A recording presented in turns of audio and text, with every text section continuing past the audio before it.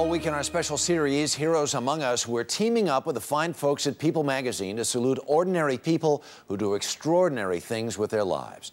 Today's subject is Paul White, a teacher in Los Angeles who works with troubled young people. But he'd be the first to tell you that he's not a hero. His students are.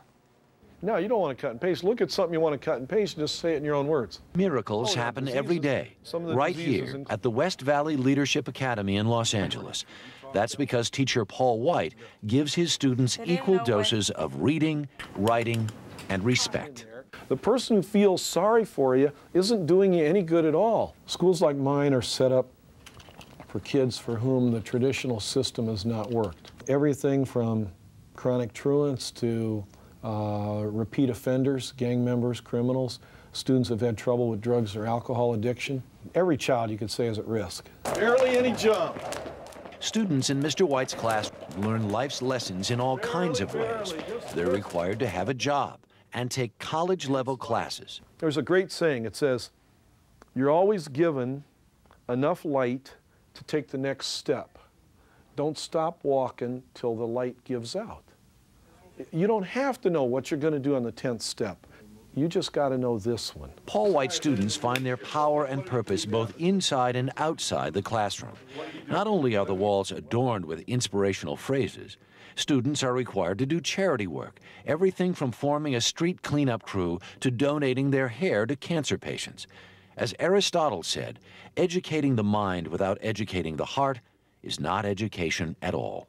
He talks about more than just basic math and English. He talks about morals and values, and I really like that. For some reason, she wouldn't stay after school before, wouldn't go to tutoring. Now we can't keep her away from the campus. We know not to come at 2:30. She's going to ask for an extra hour here. Mr. White, he's like, get a job, save your money, buy a car, bought a car. What I used to do is horrible. I mean, I used to get money like that, come up with like $1,000 like that. But like Mr. White, he's like, work legally for your money, do it right, and you'll have that much to congratulate yourself because you actually worked for it. I'm not on drugs anymore. I attend school every day. I don't disrespect my parents anymore. I actually live at home again. Just everything has gotten so much better. You calling my house or your kids calling my house is not a bother. Paul White does not transform these students alone. If they want to stay in his class, their parents are required to attend a monthly meeting.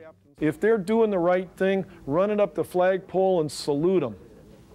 If they're not, step on them with both feet, not because you don't love them, but because you do. What year is this on the bus? Not every memory on this wall is a happy one. 3 years ago, one of Paul White's students was shot point blank, just a few steps away from this safe haven. He was able to run upstairs to my classroom, and he died right next to my desk in my arms. And it was at that point that I realized it's not enough to recommend or encourage or suggest that kids do the right thing. You have to absolutely do everything you can to insist and to allow no other way around it for their sake.